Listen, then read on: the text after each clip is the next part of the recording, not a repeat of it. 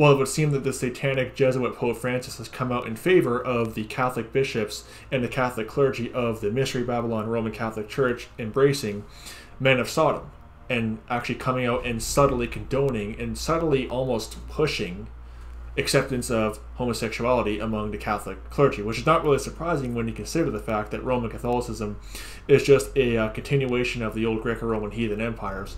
And though that empire would, I mean, the Greco-Roman heathen, the Greco-Roman heathen customs, the Greco-Roman heathen empires, they were filled with all kinds of sexual perversion. And the Roman Catholic Church is doing very well at continuing on that tradition of perversion and immorality. But this is on Al Jazeera. Says, "We're all children of God. Pope says homosexuality not a crime." In an interview with the AP, Francis criticizes laws criminalizing homosexuality and calls on bishops to welcome LGBTQ people.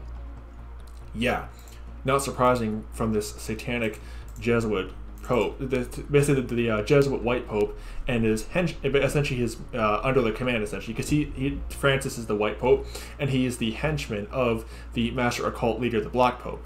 Here's who he takes his orders from, and both of which are Jesuits, by the way. Pope Francis is a Jesuit, and openly a Jesuit, but not surprising when you consider the fact that Jesuits are also filled with all kinds of perversion, being the Catholic cultists that they are. What it says here in the article, Pope Francis has criticized laws that criminalize homosexuality as unjust, saying God loves all his children just as they are, and called on Catholic bishops who support the laws to welcome LGBTQ people into the church. Being homosexual is not a crime, Francis said during an interview on Tuesday with the Associated Press. Really? Is that what the Word of God says? Romans 1 verse 26-27 says about how men with men is unnatural. What about Genesis 13:13? The men of Sodom are wicked, sinners before the Lord exceedingly. What about Leviticus 20:13, Leviticus 18:22?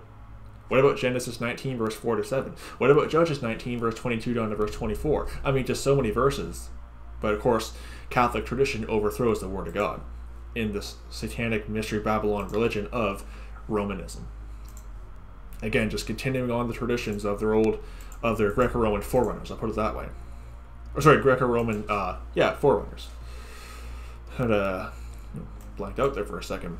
But it says here in the article, Francis acknowledged that Catholic bishops in some parts of the world support laws that criminalize homosexuality or discriminate against the LGBTQ community, and he himself referred to the issues in terms of sin.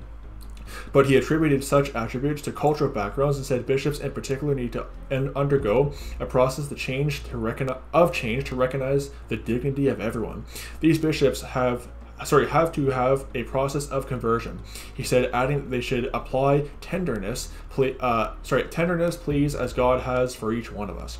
Some 67 countries or jurisdictions worldwide criminalize consensual same-sex sexual activity, 11 of which can or do impose the death penalty, according to the Human Dignity Trust, which works to end such laws.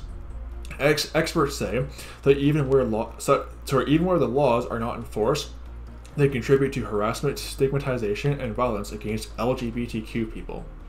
Well, I'm not condoning violence, but this idea that, we're all God's children, well, you're not God's child if you're not born again. And there's no such thing as a gay Christian, okay?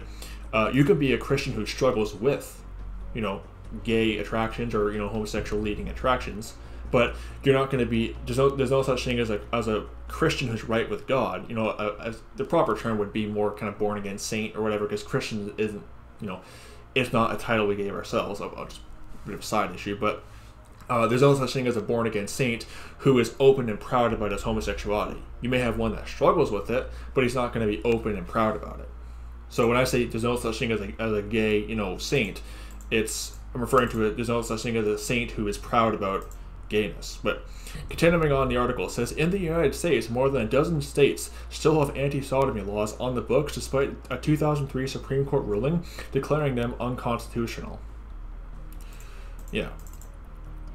Back when America did have a bit more morality, yeah. But it says here in the article, gay rights advocates have antiquated laws that are used to harass homosexuals to point to new legislation, such as the Don't Say Gay law in Florida, which forbids instruction on sexual orientation and gender identity in kindergarten through 3rd grade, as evidence as evidence of continued efforts to marginalize LGBTQ people. I want to say something about that. how is that marginalizing them? It's just saying that, hey, you know, kids who are too young to understand that stuff shouldn't be taught that stuff. I mean, since when can somebody in kindergarten understand sexual orientation and gender identity? Huh? Even third grade. I mean, you'd be hard pressed to find a kindergartner who knows what sex is in general. Oh, it's marginalizing LGBTQ people by not confusing a kindergartner about this kind of stuff. So apparently a kindergartner. So here's what these guys are sent. These sodomite activists are essentially implying: a kindergartner who is not even old enough to, you know, I mean, he's not old enough to do much of anything. Chances are he's not even old enough to sit without a, you know, booster seat in some cases. But he's able to understand sexual orientation and gender identity, apparently. Yeah, but saying that, you know, we're not going to tell someone that young that, oh no, that's marginalizing them. What a bunch of garbage. Anyway, continuing on, it says the United Nations has repeatedly called for an end to laws criminalizing homosexuality outright, saying they violate rights to privacy and freedom from discrimination and are a breach of countries' obligations under international law to protect the human rights of all people, regardless of their sexual orientation and gender identity. Declaring such laws unjust, Francis said the Catholic Church can and should work to put an end to them. It must do this, he said. Huh. Interesting how Francis, the Jesuit Pope, is agreeing with the UN. Interesting how that whole thing works. But then again, the UN, the New World Order type organization that it is, well, they're obviously in cahoots with Rome because, well, you know, what's coming with the Antichrist rule? You know, a Catholic New World Order. So, very fitting that he's siding with that New World Order organization known as the UN. But what a bunch of garbage. I mean, seriously, just denying what Scripture says, which is very common.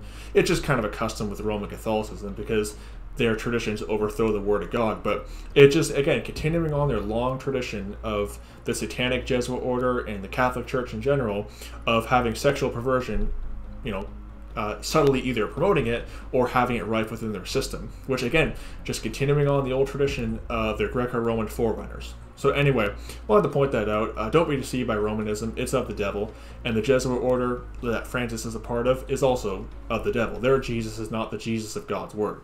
So anyway, may the grace of our Lord Jesus Christ be with all the brethren. Goodbye.